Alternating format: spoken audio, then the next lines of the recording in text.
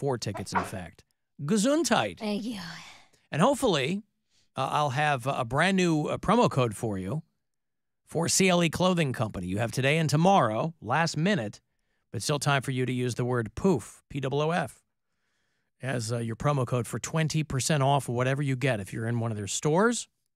Always recommend that, by the way. I mean, I get people are busy. You might not have the time to get into one of their stores, but it is always fun to just kind of immerse yourself in everything that's going on. Or you can just as easily shop online. But either way, just use the promo code. So today and tomorrow, end of May, already. That's crazy. I know, it's wild. You can use POOF. And pretty soon we'll be talking about the end of summer. So enjoy it while you can. Why not? Thursday, I hope you can join us if you're out Strongsville way.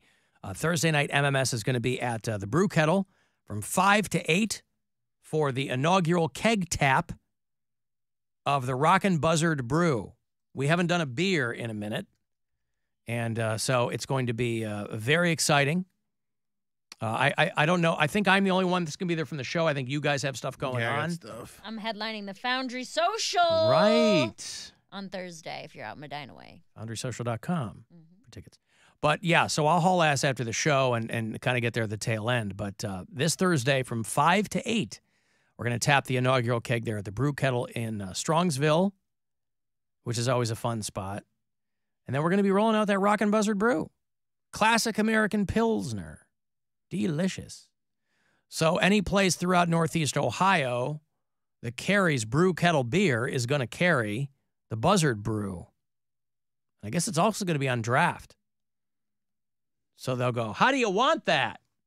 And you say, well, I have choices. But I see on the can, there will be a QR code. We're just talking about QR codes. Oh, no. Well, a lot of restaurants are getting rid of them, but on the side of a beer can, scan me for a good time is what it says. And so there you go. So if you're out Strongsville way or want to come say hi, MMS is going to be out there 5 to 8 on Thursday afternoon. Kind of our official release party as it is. So that'll be a lot of fun. If you listen to us on iHeartRadio from outside Ohio, tell me where. Chris is in Pittsburgh. Justin listens in Savannah, Georgia. Let me focus on our southern bureau chiefs for a second. People forget that Florida is the South. It's very much the South. Maybe not in the traditional sense. A lot of Northerners moved to Florida. Matt's in Delray Beach. Justin's in Savannah. I mentioned him. Well, listen, we have a lot of people in the South. And the reason I bring this up is because I was reading about a study that they did, that there is a pay gap, for lack of a better term. There's a pay gap for people that have Southern accents.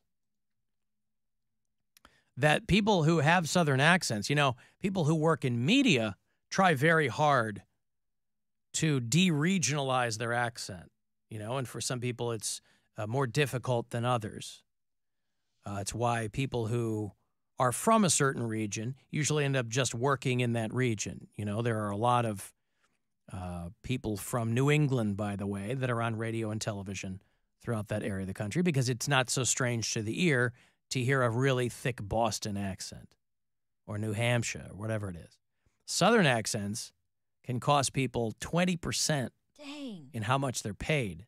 Job applicants with Southern accents are also among some of the most likely people to change how they talk because they're trying to make more money.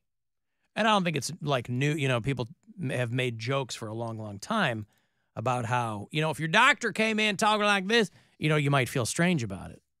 But I love that accent. I was hanging out with my buddy from North Carolina all weekend, and he's got a pretty strong country accent. Carolina accent. Yeah, and it's absolutely charming. Now, he's dumb as a block, but, I mean, that's just who he is. But to hear him talk, yeah, but, no, right? You'd never know it. You can tell immediately. Just by a couple of intonations of his accent and what he's saying, you go, this guy's dumb as a post. No, I took a big old swaller out of it, and I was like, uh-oh. Dustin in Georgia. Guys, it's Dustin. Now, I don't know what Dustin does. He's told us. He's a truck driver. Is he a trucker? I thought. Yeah. So they talk about a wage gap between people with a Southern accent, thick Southern accent. Listen, that's that's my dad. My dad was from Mississippi and Alabama, and so I think he had his accent had kind of flattened in the Midwest somewhat by the time I was old enough to know those things. But I could hear certain words that he'd say that. Yeah, I don't remember him kind of have a like drawl to them. A very strong accent. Alexa, can I hear Alan's dad? Alexa, just spit take there. Is it plugged in? Hold on, let me reset it real quick. All right, let's try it again. Alexa, can I hear Alan's dad? Alan, this is your father speaking from the Alexa. You see how he flattened his Southern drawl? Very, very flattened. People from New England and New Jersey are the most likely to alter their accents for jobs. So you car parked, and but it's not that big of a deal if you turn on. You sound more like a hometown favorite, If you're working in your hometown. If you're a Bostonian and you're on the radio, or you're on television, it's not that big of a deal. Like the Cardi B guy. Right? On the news? Cardi B. That was in Boston. Mm-hmm. Rapper Cardi B is hoping to trademark the very specific way she trademarked a very specific way. Yeah. Rapper Cardi B. Yeah, it's like it's not, Or when I go home, there's certain news anchors that'll have like not a thick Chicago accent, but like you can hear that lilt, and it's, it's. What's a Chicago accent? It depends on north side or south side. Can you do one? Changes. Well, everybody remembers Da Bears on SNL. That was kind of like the parody of, but also not far off. What was sausages and things like that, and the comic Danny Callis. Trejo. Oh God, Danny Callis. Jesus, from Chicago. He's got a very strong Chicago accent. Is he still alive? I think so. All right, he's out there. Good for him. I haven't seen that guy in a decade. Yeah, I wonder what. I've never heard that name. Rapper Cardi B is hoping to trademark the very specific way she says okay, and we're not kidding. Do it. I can't. Try it. Okay. I can't roll my tongue. Okay. No. It's like a parakeet. People still swear to me that there's a Cleveland accent, and I've been here 13 years, and I guess I still don't hear supposedly the way we say our A's. Like you say cat and bag. It's like pond. Yep. Well, yeah, I mean, growing up as close to O's. Wisconsin as I did, that sounds more like Minnesota, Wisconsin. I mean, that's No, because Minnesota and Wisconsin are a lot slower. At least this is what I've been told when I travel, that it's like not just saying pop, but saying pap. Pap, like yeah. O's are A-H's. I need a bag.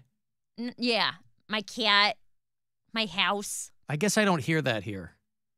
Some regions have very distinct, like the Pittsburgh thing is very distinct. I love it. Cleveland, I don't hear, I guess, I don't know. Or maybe I do hear it and it doesn't hit my ear differently, or maybe I've been here long enough and I don't know. But if you're, listen, there's people in the Deep South who went to medical school. They're fine. Just because they might talk like this doesn't mean they don't know what they're talking about. Hand me that saw. I'm going to take a look at this leg. I think it's fun. I love it. See, the trouble is we didn't really know my dad's side of the family. So the entire half of my extended family that talked like that, I didn't grow up around them. I grew up around the Midwestern half of my family. And even though my mom's extended family were like, central Illinois rural people, they didn't sound like that. Now, Illinois is a very big state, a very long state. It borders Kentucky. It's like Ohio. You get to the bottom of the state, and everybody like, where are my shoes? You'd swear that you were 500 miles south. So I don't know what it is about going to the southernmost part of any state. You're going to get more of that. I mean, you don't even have to go that far. No, people in Medina sound like that. Do they? Parts of it. Yeah. Huh. Where it won't be super thick, but they'll say things like crick. Yeah, I was hanging out down by a creek. Oh, really? What? Yeah. Are they playing it up though? I mean, some people really. So, no, I mean it depends on the part of Medina, but there's definitely some the crick. hillbilly areas out there. Wow. I mean, I grew up around people that talk that way, and I did not want to sound like them. Well, again, that's the point. There's a lot Do of you? people that are like they will flatten out their, or they'll learn to speak in a certain way, especially if they're going to be a public speaker. But you never had that, like when you were a kid. Nah, Never had part of.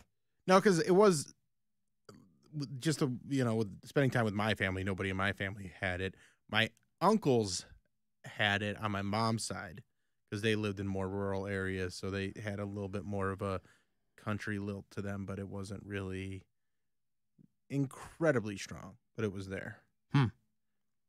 It's Northern Ohio or Upper Midwest. My wife is from Toledo and has the same accent. Wait till my son, he's gonna crock up. Oh God, what was that? What?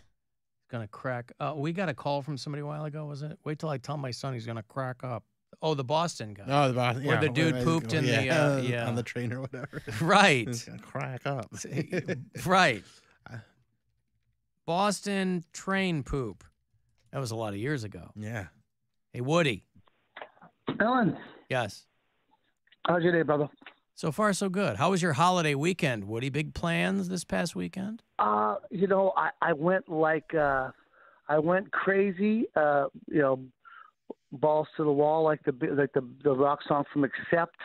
Friday, Saturday, and Sunday, and I just laid in my hammock all day Monday to recuperate from my long day in the mine today. This guy's out there in a hammock, Bill. He's got a hammock schedule. He's hammocking. Is there a verb version of that? Or you spend your time hammocking? Hamtramck is mostly isn't Hamtramck a suburb of Detroit? I don't know. Hamtramck is out there, yes. But hey, you guys are talking about accents, and you said that some people can determine whether you're from North Chicago or South Chicago, and it struck me funny because I have a good friend of mine who lives in England, a couple hours west of London, and he has got accents from like literally from the east end of London, the west end of London, the south of England, the north of England, Ireland, Northern Ireland, Scottish. Yeah, there have them all down. Dozens of variations in the UK. I remember my dad went to London for business when I was a kid. He went over for a month, and he came back, and he had like a British lilt, which was very strange to hear. It wasn't like a thick Cockney accent, but I mean, a month is enough time where if you're talking to people and you're hearing the way they talk, and it's like, now whether or not the people he worked with over there left with any kind of Midwestern vibe, I don't know, but I do remember that when I was a kid. Is that kind of you like vocally acclimate, unknowing to yourself? You just like try to follow suit, I don't know. I mean, I think if you're anywhere for an extended period of time, you might pick up local. Yeah. Yeah. When I moved to Cleveland back in my early 20s, I went back to Iowa 5 years later, and my friends were like, "Why are you talking like that?" I'm like, "What are you talking about?" And as to what Mary was saying, I think some of the Cleveland accent has to do with like the word "with." Are you going with me? Or 20, like 20. I'll say 20. You say 20. Yeah, right. Right? Yeah, You say 20, like TWUNNY. I need a 20. But a lot of people do that. It's not even weird. I mean, it's just, it's little variations. I don't know, but it's interesting. It's very interesting. What are they called? It's not. What are variations of the same language called? Accents? Okay, thank you, Woody. I don't know what the hell's going on. Dialects? I don't know. Alan Medina absolutely plays it up. It's Hillbilly Medina. They like to say they're Southern and have Southern pride, but if they go north, the first thing they hit is Canada. Is that true? Southern pride. That's not the Medina that I remember. Because, like, the weird thing about Medina was when I was a kid, everybody hated country music. And we're kind of like it was just like a regular suburb, the part that I grew up in, right. Even though I was the one that was in the country. And then when I went back, everybody like started liking country music and they're all acting all country. I'm like, you you all live in You're the north suburbs of the still." Mason-Dixon Right. line. Like, what do you do? What's going on? And they all acted like they're like into tractors and stuff. I'm like, you guys don't like I actually grew up with that stuff and you didn't. Like it was just weird. Yeah, because a lot of it's in the sticks, but now a lot of it's been developed, It's right? been- yeah. And, Yeah. and I'm talking about 20, 25, 30 years ago where it was still that way. And now it's even more developed. But yeah, people like the cosplay country. It's always interesting to me, too, people who never lose their accents. People who come from other countries, and it never flattens even a little bit. They still have every peak and valley of their accent. It's wild. Well, there's people like Arnold Schwarzenegger who still has the accent. He leans into it, but there's still like no one that's from Austria sounds like him. Is that there's- true? I mean, have you ever heard anybody else that has that accent the way he does? It's- Just Hitler. No, I don't think Hitler had Schwarzenegger's I've never accent. heard him speak all that much English. Yeah, true. Well, okay. Something to think about.